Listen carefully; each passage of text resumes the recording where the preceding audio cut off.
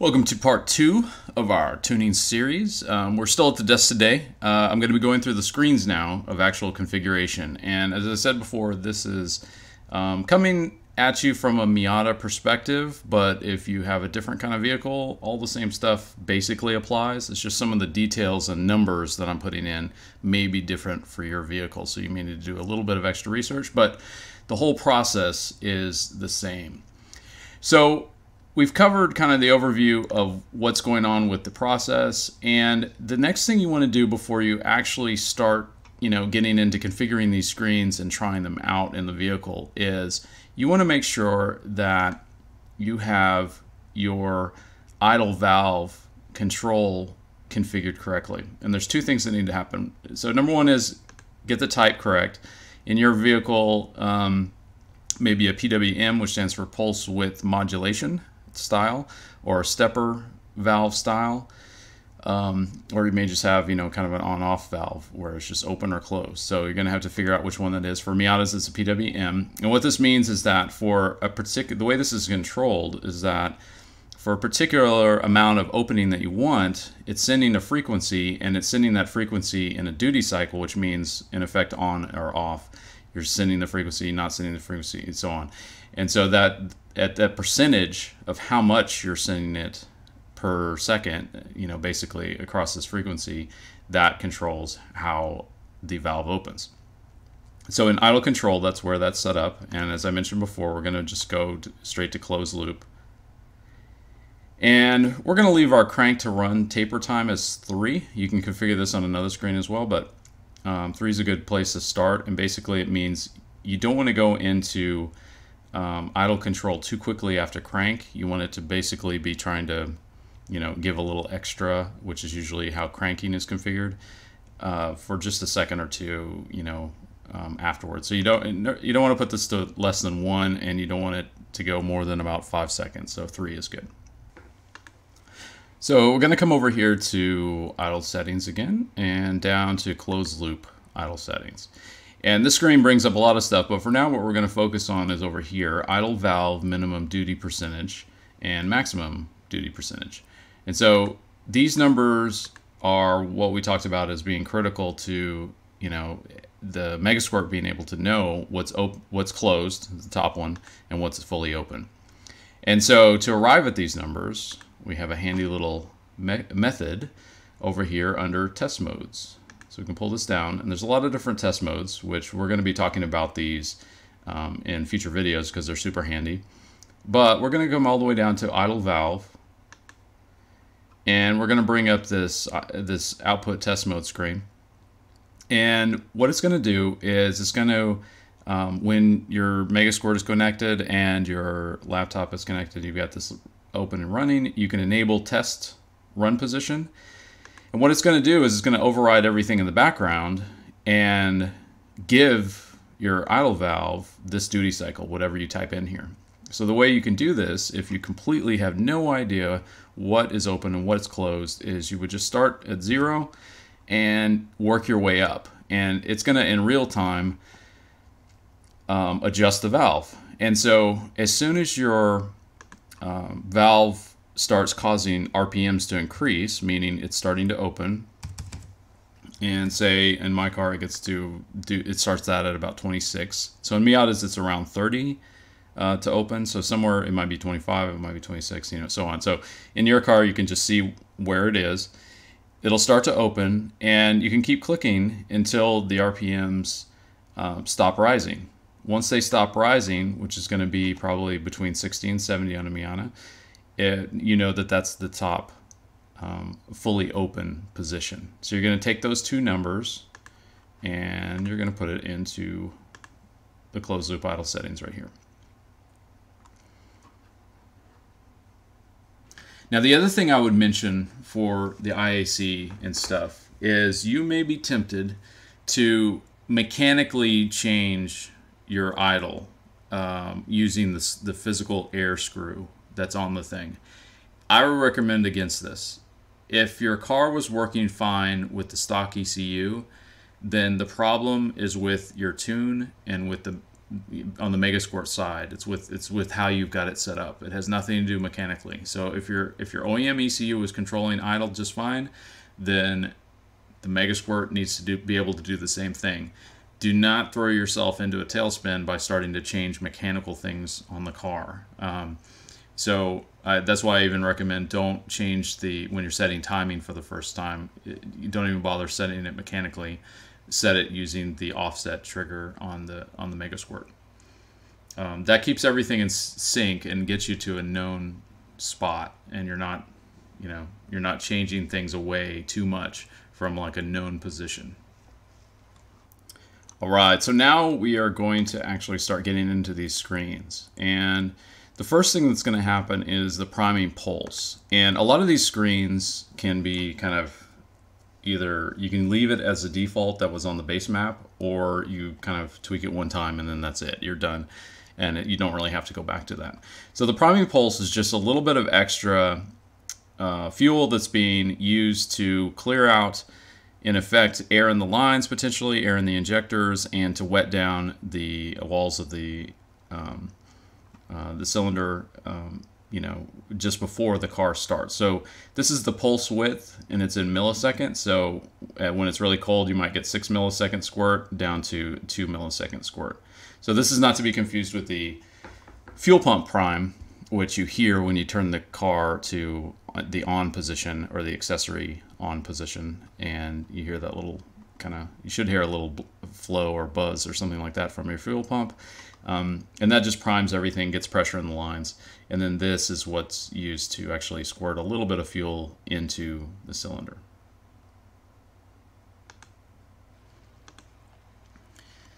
So the next step is to get into cranking, and there are really 3 screens that involve cranking. So let's look at that. The first one. Okay, so the first one is the cranking RPM, and so this number should be a little bit higher. They say a few hundred, but that's for kind of an old school car. Really 100 or so more than your cranking speed, which is probably about 200 in a Miata. It's fine. So 150 above that, 350 is your cranking RPM. That's basically when it thinks that it's starting to run. You can make this 400 or something like that. This is just the default, I think, that was in this map, 350, and it's fine. Flood clear is if you've got the throttle pressed down all the way past 70%, it's not going to inject any fuel whatsoever. So it's going to allow you to clear extra fuel that's already potentially in the cylinder, because maybe you messed up in terms of the fueling table, and you just flooded it, So this allows you to recover from that. You could increase this maybe to 80 so that you can, when you're first starting out, if you need to give yourself a little throttle to get it to catch from cranking, then that's what we're going to tune here in the next couple of screens. Now, the other thing is you can turn on and off the cranking taper curve, and so that's going to be based on your, how warmed up it is. And if you want to turn on batch fire during crank, that's not really necessary. If you have sequential injection, it's fine. You can leave this like that. And coming down here, it also tells you how many cycles to this is where actually this is the unit for the after start enrichment, and so cycles allows you to specify it in terms of engine events versus seconds. So whichever one is more convenient. I kind of think of after start enrichment and cycles a little bit more myself, but you can choose either one. All right, so the next thing is the cranking pulse, and that's that taper you could turn on and off. And what this does is it gives a little bit of extra fuel, basically based on the coolant level. So if it's colder, more fuel. Once it's gotten to warm, it's basically at 100%, which means normal amount of fuel that's specified in the fueling table. So this is a percentage. So 101% is just a little bit more fuel.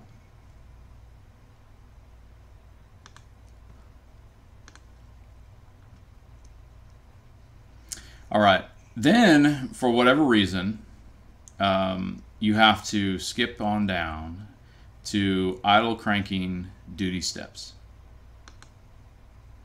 And so this is a key table for getting your car started quickly and smoothly.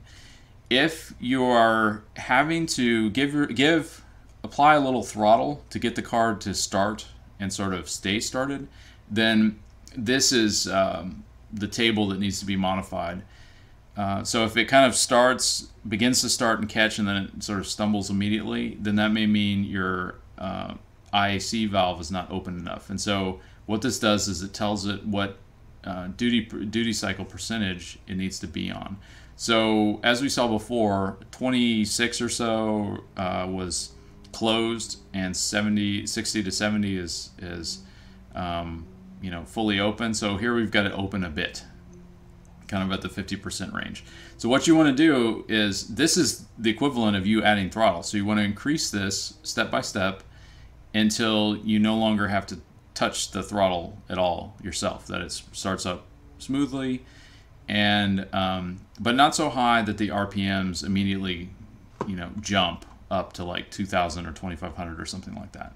An initial start RPM for the first few seconds, and this is what stock does, is it'll sit between probably 1,200 to 1,500. 1,500 if it's kind of cold outside, 1,200 somewhere, if it's like kind of a warmer temperature outside.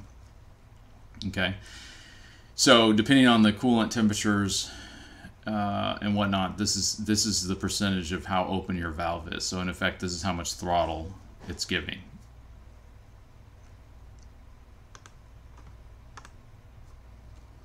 So once we have the cranking working, and that it cranks and it catches more or less immediately, that it's not cranking for a long time, it looks like it's getting enough air, it's getting enough fuel, then it's going to go into the after start enrichment phase. And so this is an adder, percentage adder of fuel that you want to give it for the brief amount of time that it's in after start enrichment. And I mentioned that it's in engine cycles. So like I said, it's very quick. So when the car is, like, say it's the summer and it's like somewhere around ambient is 70 to 90, so it's going to give it about 37% extra fuel when it starts. And if you've been out and about, and the car is warm, then it's going to add about 25% extra fuel. So this might be, this is the defaults right here, so we're going to play with this. This might be a little rich to start off with, but it's better to start off a little rich and work our way down to a little bit more efficient than it is to go the other direction, because that way you see that it starts and it's going to run like this. If it doesn't run like this, then there's probably an issue. And by issue I mean your timing may be off or something like that. All right, so the taper, which probably should have come first actually, is showing the number of engine cycles, or 0.1 seconds, that it's the units, whatever units you set on one of the previous screens, that's what this is. So when it's warmed up, it's only going to be 150 engine cycles, which you can calculate based on the RPM and so on. So it's quick, no matter what, it's quick. All right, so we've cranked, the engine's caught, we're giving it a little bit of fuel so that the RPMs go up, and it's a nice solid start. Now we want that those extra RPMs to last for a little while, so that we don't have stumbling right after the start. So after it's turned over several times, and we've got that little extra bump, we also want to control how long an extra bump is going to last for. So this warm-up enrichment starts immediately after crank. So again, keep in mind that these numbers, this percentage add is going to be in addition to the after start enrichment as well. So you're getting even more fuel. So yeah, those two things kind of go together for those brief seconds that the after start enrichment is occurring. And so 100% means it's just the normal amount of fuel. So it says you need to have 100% in the final row. And as your engine warms up, it needs less and less additional stuff to keep it going.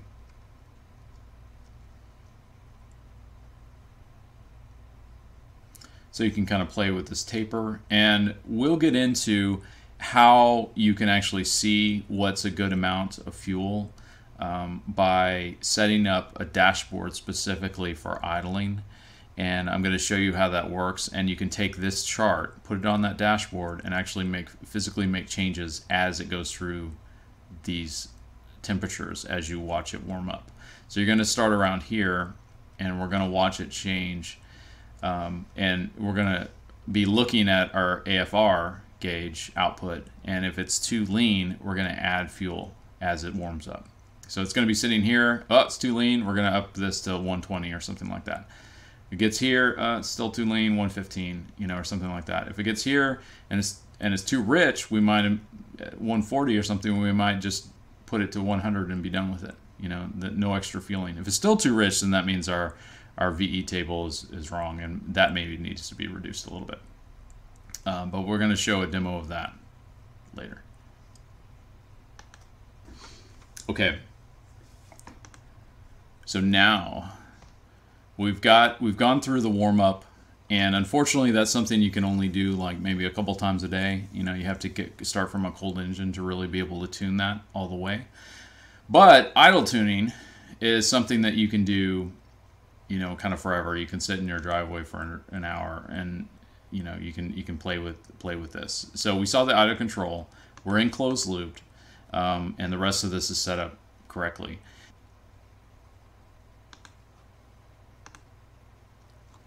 All right, so let's go down to closed loop idle settings.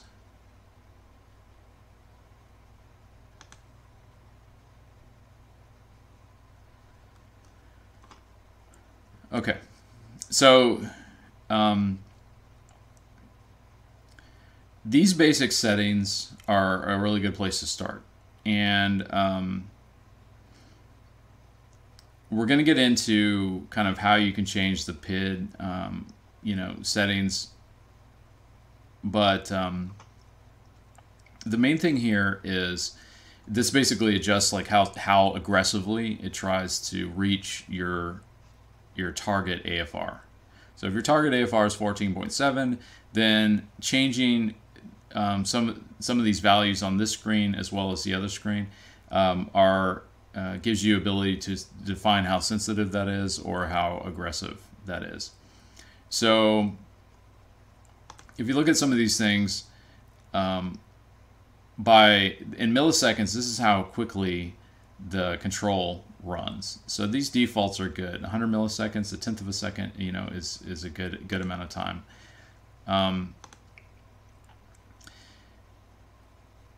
This setting basically says RPM dot is the rate of change of your RPM. So, as it says, use so that engaging the clutch without throttle does not leave PID running. So you don't want it to be running while it's not actually idling, and you need a certain amount of time before it's going to enter the PID, you know, control again. And then, most importantly, you're setting what are your min and max values so that it knows what closed is and open is. All right, so this box is basically about when idle control is going to activate. And so you can use, we're going to leave this at standard, and we're going to, this basically says that we don't want idle to activate if our foot is on the throttle basically at all. So at 0.8%, and it's not 0 because you may have seen from previous videos that the throttle may kind of bounce a little bit, and it's not quite at 0 even though your foot's completely off of it. So leaving it at 0.8 makes it so that it's you know, it basically will start. The RPM is not changing too dramatically. You don't want control it trying to adjust a whole bunch of crap when the RPM is still changing, and you don't want it to be trying to do it when when you're decelerating aggressively. Coming over here, we talked about this. The adder is just a percentage that gives the idle control valve a little bit more when you lift. And so it means that it won't, like, the RPMs won't drop precipitously when you lift on the throttle. You don't want it to drop to like 600 RPM or something like that. So this gives you a little bit more. The RPMs stay above target, and then it'll drop to target. That's what you want. This one may be set to use last value by default. I'm not quite sure, but you want it to do use initial value table. And I'm going to show you that next, how to configure the initial value table. In the table lookup, you can use it based on coolant or the air. This is mass air temperature. So I like to use air. And once you've changed that, the rest of these should be okay for now.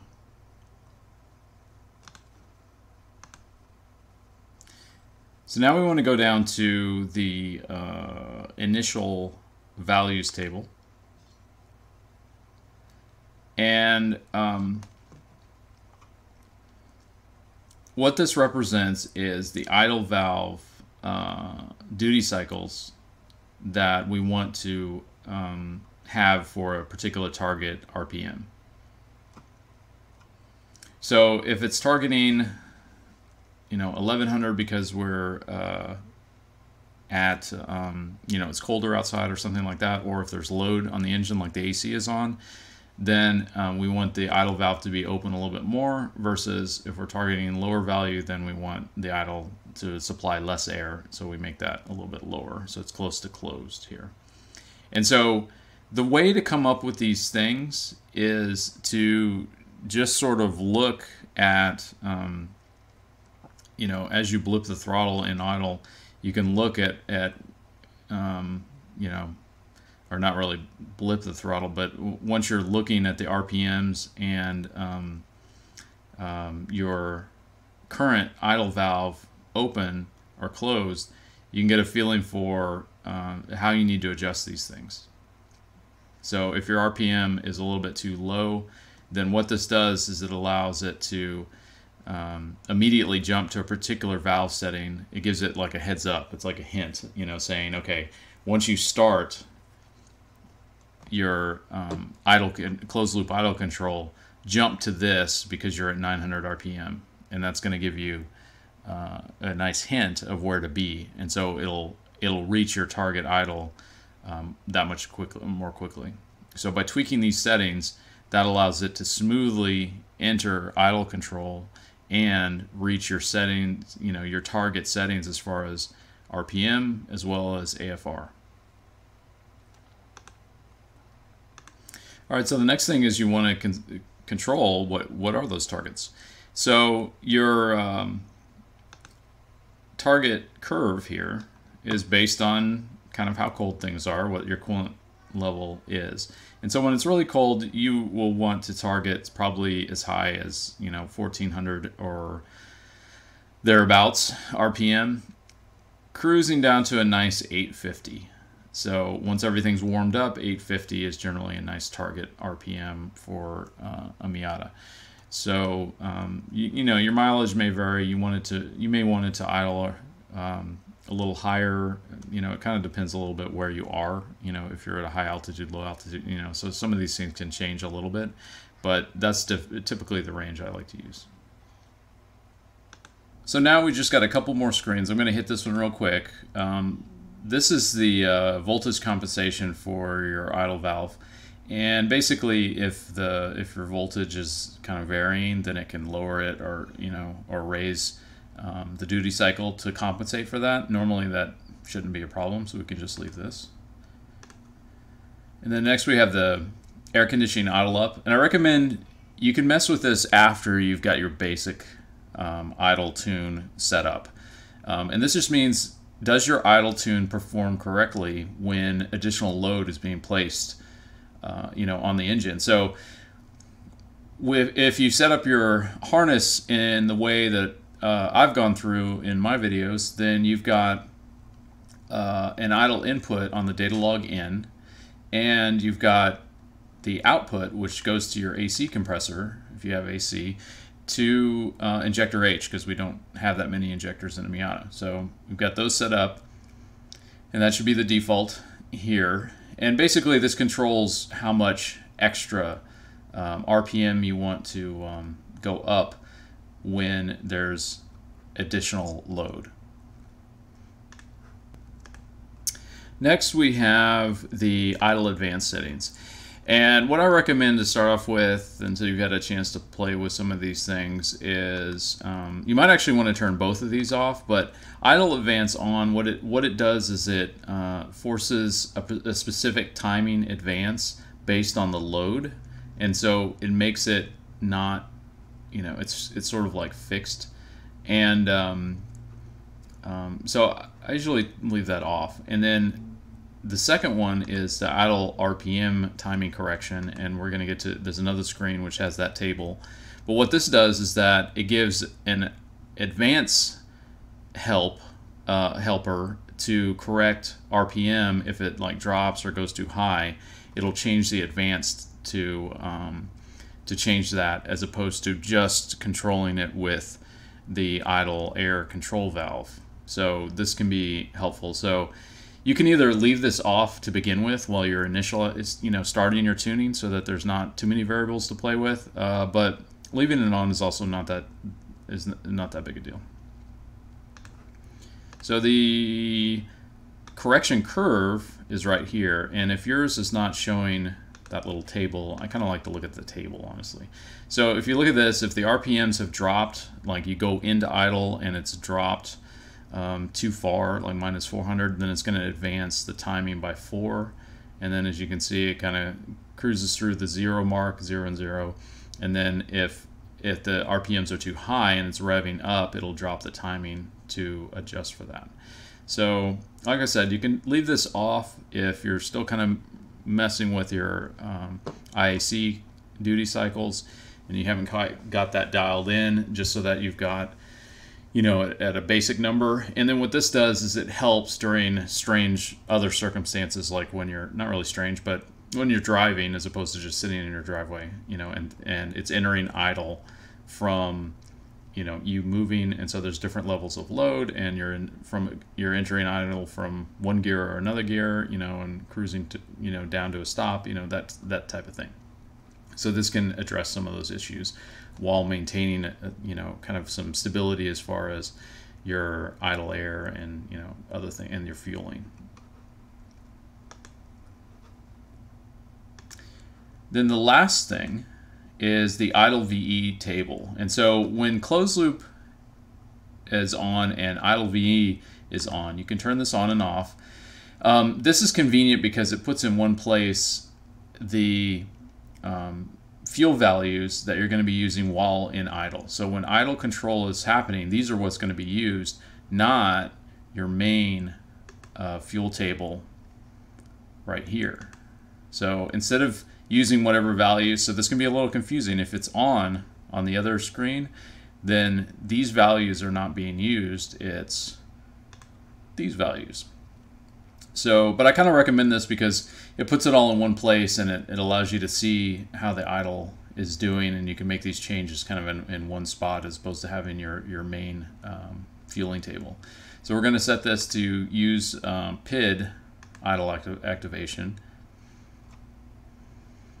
And that covers all the screens. And so what we're going to do in the next one is actually show you how to set up the dashboard that you can use to help with your tuning, so that you're not kind of getting frustrated clicking between all these different screens. You can put everything you need on one screen and actually make changes in real time, and that's going to save you just hours of frustration and days of work, because, as I said before, you do not have that many chances per day to work from a cold engine. So if it's over the weekend or something you're not working, then you can do it 3 times a day, something like that, to try different tunings. Otherwise it's going to take you a week or two, because you only get one chance a day to try to tweak things. So this can help you reduce that amount of time. All right, well, thanks for watching, and the next one is coming very shortly. So if you like this information and content and want to see more, please subscribe, please like the video and share it to all your tuning buddies, and I will see you on the next one.